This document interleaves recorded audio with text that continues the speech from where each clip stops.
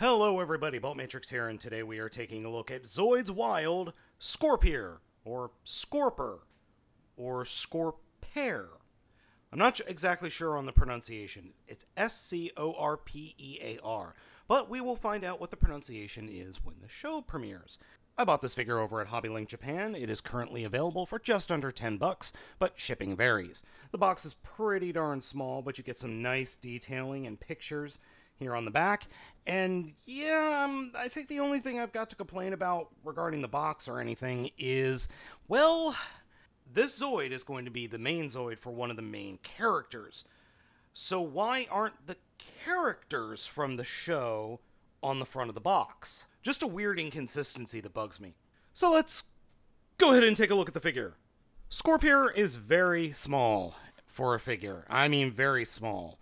It's not big at all and is very reminiscent of the original Zoids figures from back in the late 90s, early 2000s. In the box, you don't have runners or parts that you clip off of. It comes in bags, like Legos. So the leg assembly comes in one bag, and then the bigger pieces all come in another bag. So you just assemble it like you would a Lego set, but it's a little bit more difficult to assemble than a Lego set. The detailing of the figure is good. I do actually like the little rider there, so if they do sell different riders at a different point, we can actually just put them on. The overall assembly took only about 10 minutes. It was more just fiddling with the smaller pieces because my fingers are ham hands, as you all know, and the overall look of the figure is good. Now, we'll talk about movement in a second, but it does have an attack gimmick that does not have to do with these front claws. It has to do with these back pieces. So you fold up the back stingers, and then those fold forward to attack. Unfortunately, they are very short, and they could use maybe one more joint here to get ahead or sting ahead of the actual Zoid.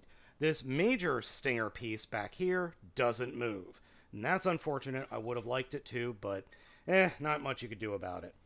The pieces do have a tendency to come off very easily when you turn them, so if you do get this figure, just be aware of that. But everything goes back on very easily, so I'm thankful for that. This is one of those figures, though, that I would not give to my son, simply because there are some pointy bits that I do worry about, and, quite frankly, he'd break it.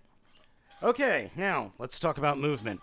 Movement is handled by spinning this gear that ratchets up. So then we have this piece back here that looks like a gun is actually the turning bit to actually spin it up. I do appreciate that you can store the little piece here that spins the whole unit up on the back. It takes quite a few turns, though, to get it spun up. And then we'll let her go. And look at this! Look at this blazing speed! It's also really loud. I know that's not picking up on the microphone, but it's pretty loud. It also doesn't go very far. That was maybe 8 inches of travel. Maybe 10. Even though it is pretty small. And let me grab a Prime Master here so you can see the height that I'm talking about. Alright, well there's a Prime Master. Let me grab a Legends class Transformer here. We use Cindersaur since that one is easily grabbable for me. So the height is just a little bit taller than a Legends class Transformer at the top of the tail. At the end of the day, Scorpear is just okay. I would save your money and go for one of the larger sets as opposed to this guy, unless you really want to get all of the smaller ones as well. As you can see, you can have some fun with the little clear pilot, and you can also paint the pilot to whatever paint scheme you would like. Unfortunately, Scorpear can barely even hold a Prime Master, and not that well, in all honesty. Let me know what you think of the... So folks, let me know what you think of the figure down in the comments, hit that like and subscribe button, and be sure to ring the bell so you know when a new video is up. As always, I am Baltmatrix, and I will catch you next time.